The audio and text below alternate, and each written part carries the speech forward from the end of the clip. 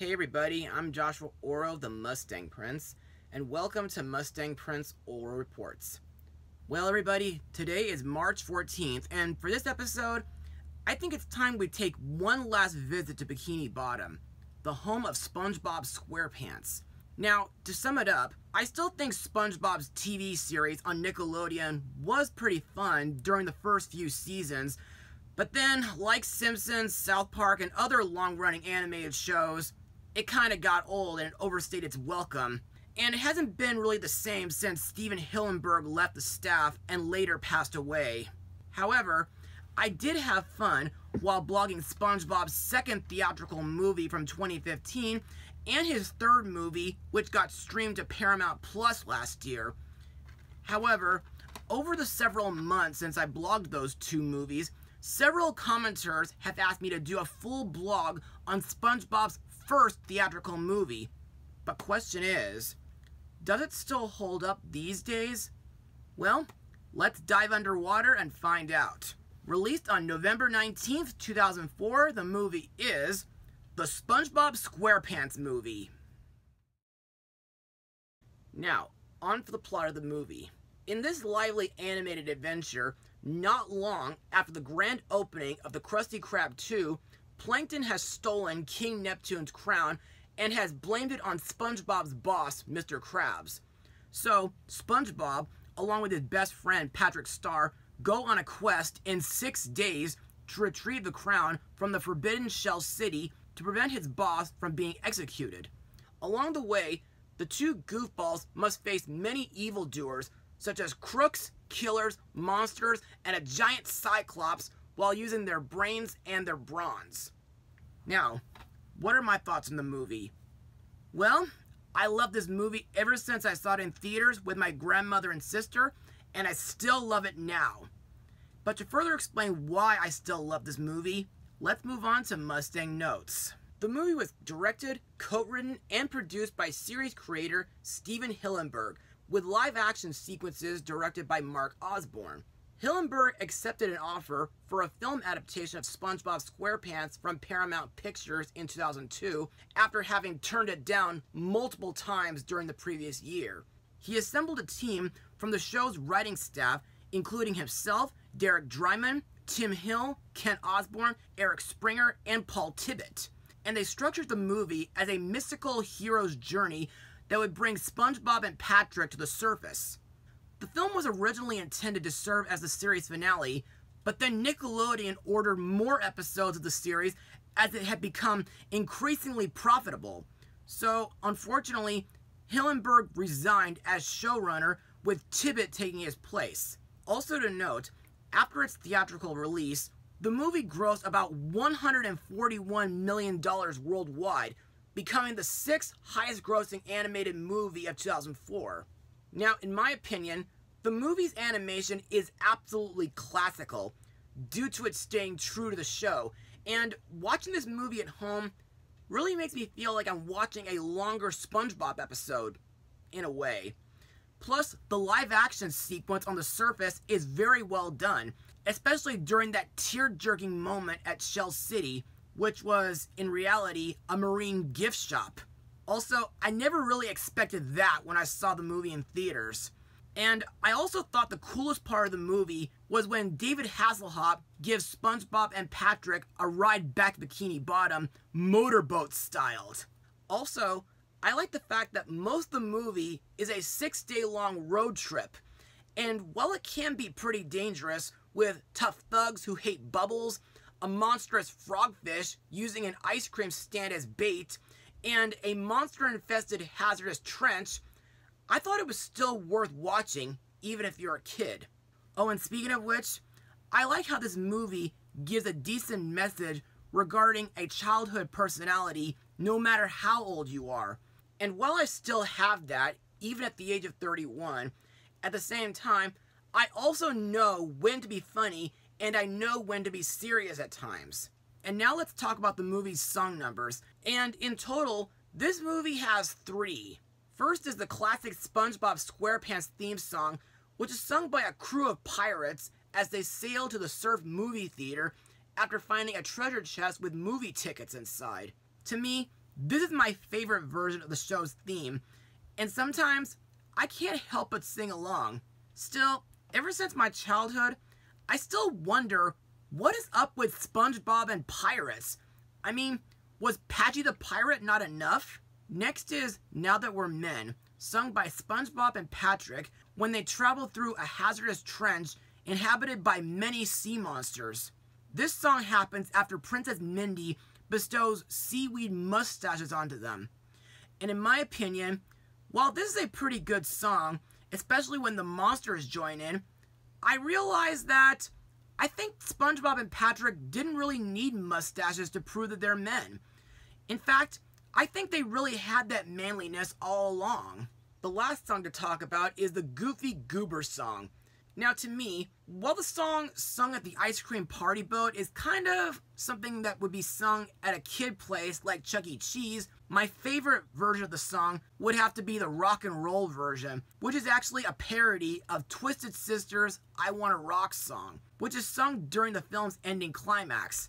And in my opinion, this version is absolutely awesome. And I like the part where SpongeBob uses his rock and roll music to save all of his friends from Plankton's mind-controlled bucket helmets. It's like they say, music is a weapon. And now, let's move on to the characters and the voice actors who brought him to life. SpongeBob SquarePants is voiced by veteran voice actor Tom Kenny, who's best known from other animated shows and movies like Cat Dog, The Powerpuff Girls, Foster's Home for Imaginary Friends, and many others. Now, while SpongeBob has a childlike personality due to him having a hobby of blowing bubbles, eating ice cream, and worshipping Goofy Goober, at the same time, that's what makes him such a charming character and a great fry cook. Plus, I like that SpongeBob is determined to retrieve King Neptune's crown in order to save Mr. Krabs from Neptune's wrath. Also, while SpongeBob is a flunk at boating school, I think it's pretty cool that SpongeBob doesn't really need a driver's license to drive the paddy wagon, which in my opinion is an awesome vehicle, by the way. Next is SpongeBob's best friend, Patrick Star, voiced by Bill Fagerbake. Now, I'm not really sure if I said this before in my previous 2 SpongeBob movie blogs, but I must admit, Patrick is my favorite character in the SpongeBob TV series.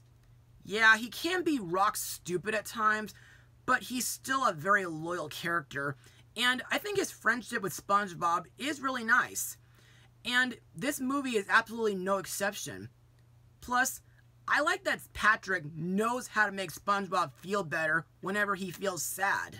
Next we come to SpongeBob's sourpuss neighbor and co-worker, Squidward Tentacles, voiced by Roger Bumpus. In this movie, Squidward becomes manager of the Krusty Krab 2, mainly due to his maturity. However, while SpongeBob and Patrick are on their mission, Squidward is the only character in Bikini Bottom who's suspicious after noticing everybody wearing chum bucket helmets. And after finding out where the helmets came from, Squidward easily figures out the truth about Plankton stealing Neptune's crown and framing Mr. Krabs, and he goes to the chum bucket to confront him. However, the one stupid thing he did during that moment was tell Plankton that he'll be reported to King Neptune. Next up is SpongeBob's employer, Mr. Eugene Krabs, voiced by Clancy Brown, whom I remember from The Little Mermaid 2, Return to the Sea, Annabelle's Wish, Nightmare on Elm Street 2010, Recess School's Out, Thor Ragnarok, and of course, Tangled the Animated Series. Now, like in the show, Mr. Krabs has the personality of a big-hearted pirate, and I like that he treats SpongeBob like his own son. Still, it wasn't very nice that he didn't give SpongeBob the managerial promotion that he deserved due to him not being as mature as Squidward, but at least until the end of the movie anyway. But anyway, for a majority of the film, due to him being the prime suspect for stealing Neptune's crown, Mr. Krabs is frozen in solid ice. And underneath that frozen state, Mr. Krabs is counting on SpongeBob to hurry back with said crown. Next is Mr. Krabs' rival and the movie's main villain, Sheldon J. Plankton, voiced by Mr. Douglas Lawrence. Now, ever since before I saw this movie in theaters, I thought it was pretty obvious that Plankton would be the villain here, due to the fact that he's been trying to steal the Krabby Patty formula about 25 times and always failed. So, for his Plan Z, he steals King Neptune's crown, pins the blame on Mr. Krabs, and finally steals the formula. But that's not all. He also creates Chum Bucket helmets with mind control devices in order to enslave everybody in Bikini Bottom, which in my opinion is Plankton's most evil act ever in the entire series. Now let's talk about the new characters in the movie, starting with King Neptune, voiced by Jeffrey Tambor, best known as Mayor Augustus Mayhew from How the Grinch Stole Christmas, The Wizard of Oz from The Muppets Wizard of Oz, and he voiced Bailiwick's brother Nigel from Sophia the First. Now, due to my experience with the series, I don't think I ever saw any episodes where King Neptune made an appearance, and to this day, I wonder why Steven Hillenburg had his animation team redesign him. Anyway, this version of Neptune is very brutish and tyrannical, and he's shown to be very ill-tempered and a strict leader who rules over the 7 seas with an iron fist. Plus, Neptune is prone to anger when someone does something that makes him really angry, and makes his citizens suffer constant, harsh, and unfair punishments. Also to note, Neptune's crown is very important to him, not only because it's a symbol of his authority, but because it covers his thinning head. When his crown is stolen, Neptune attempts to execute Mr. Krabs, who is framed for the crime, with the only evidence being a fake note saying that he did it, and a phone call saying that he sold it to Shell City. However, when SpongeBob volunteers to retrieve his crown, despite ridiculing him, Neptune gives him 6 days to return with his crown, otherwise Mr. Krabs will be burned to a crisp. Next we come to Neptune's daughter and my favorite character in the movie, Princess Mindy, voiced by Black Widow herself, Scarlett Johansson, who also got to be in the 2016 Jungle Book movie, Illumination Sing, Isle of Dogs, and Ghost in the Shell. Now, unlike her father, Mindy shows more love and compassion towards her and her father's subjects. Plus, since she's going to be Queen of the Ocean soon, she has memorized the names of all the fish in the sea. Also, I like that Mindy supports SpongeBob by telling him about all the dangerous things that he'll be encountering while on the road to Shell City.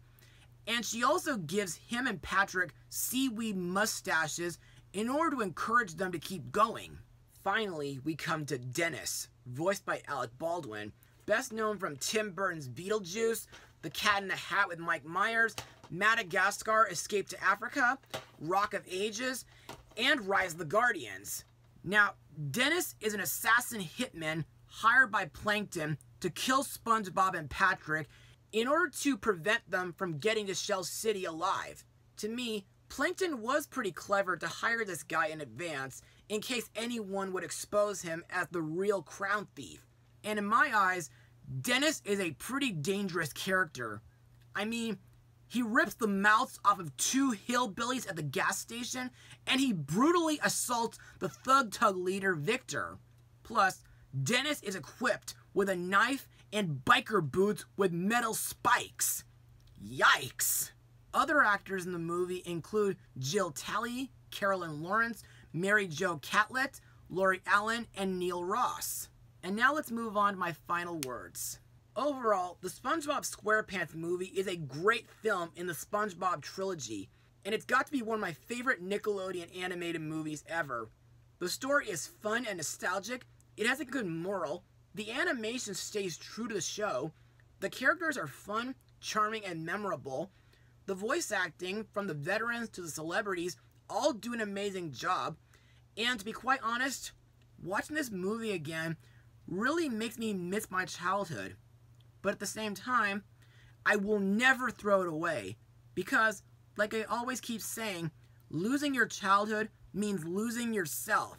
And if I ever had kids, I would definitely share this movie with them, as well as the first few seasons, if possible. And so, I give this movie a full 100%. Well, that's all for now. Be sure to join me on St. Patrick's Day this Thursday, where we look at something truly incredible. Mustang power.